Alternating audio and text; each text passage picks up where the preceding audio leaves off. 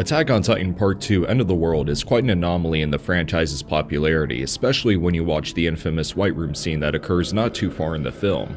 Eren wakes up in a mysterious white room with a jukebox playing Skeeter Davis's End of the World, which is the same song Mikasa plays in the piano back in Part 1. Suddenly, the music stops, and behind Eren is Shikishima, who then proceeds to tell him government conspiracies with footage to back them up. One of the biggest central plot points seen in Attack on Titan End of the World is how the government manipulates the remaining population of the world to its will, and how they're responsible for the Titans appearing once again. The citizens see the walls as a sort of a safe haven to keep the Titans out, when really, it is a prison. And the government uses the Titans, which were originally created from a mishap from a government experiment, to either enhance or weaponize the human body as a means of population control. Thus, whoever joins the military are being sent out to their deaths so the government can maintain control of the population and achieve economic stability, which in turn projects a false reality.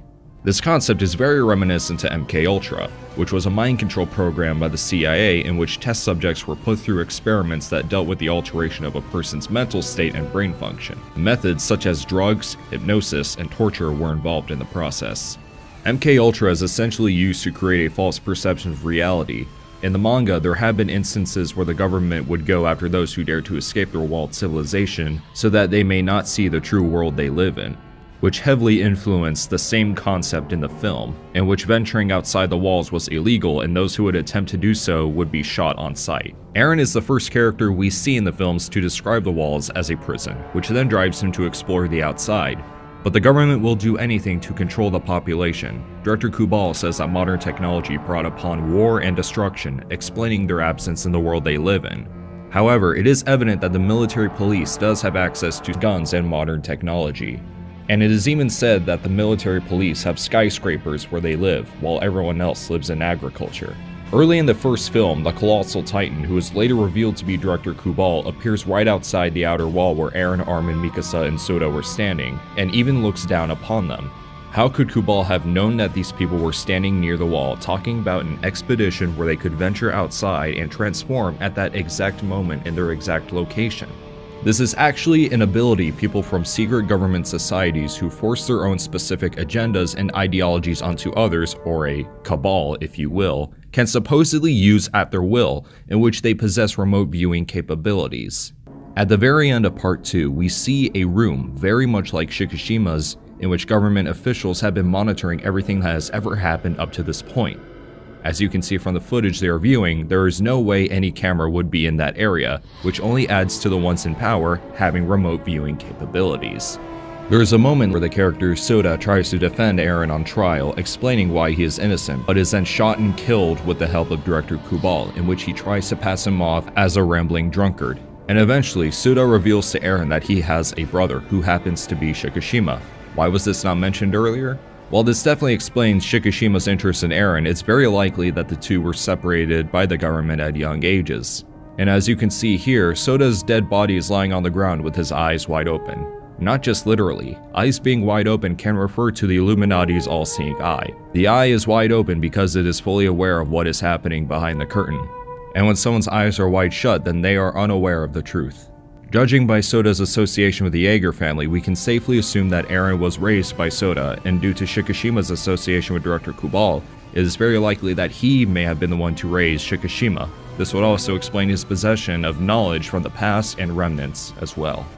Also, notice how in the scene where Shikishima reveals the Titan's origins to Eren, the camera focuses on Eren's eyes, as they have become wide open in this very moment. There's a plot point in the manga where those who can transform into Titans all possess great amounts of knowledge related to the Titan's history, as each one is passed down. This is also why the characters who truly know what is happening in the films are Eren, Shikishima, and Kubal. However, there is another character who may possess this knowledge too, despite not being a Titan, Mikasa Ackerman. Compare Mikasa's personality early in Part 1 and then later on. She has completely changed, and her attitude towards Eren is more blunt and hesitant. There's a possibility that she is hiding the fact that she has become enlightened by Shikishima in a way, as we see her at his side most of the time. Let's take the instance where Mikasa chooses not to help Eren after his leg has been bitten off, and then later on she realizes that Eren could transform into a Titan without having to see him come out. As for her relationship with Shikishima, it's very likely that he is the one who has enlightened her and manipulated her mental state to where her eyes are wide open. Notice how she doesn't really pay attention to the Yeager brothers arguing in this scene. It's very likely that her interactions with Shikishima have caused her to act as if nothing really matters. In the end, letting go of what needs protecting makes you stronger. That's what he always said to me. I had nothing, so I turned away from everything. My memories, my dreams. And speaking of Eren's Titan form, there is a sort of demonic significance to it when he transforms. Within death, Eren merges with the Titan through a serum that has been injected to his body at a young age, therefore attaining a new life and a new power.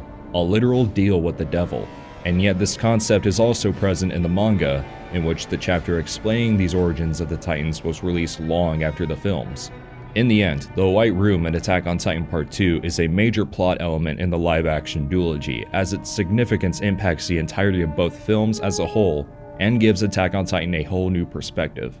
Anyway, that's all I have for now. Thank you so much for watching. Feel free to like, share, comment, subscribe, all that good stuff, and I'll see you guys next time.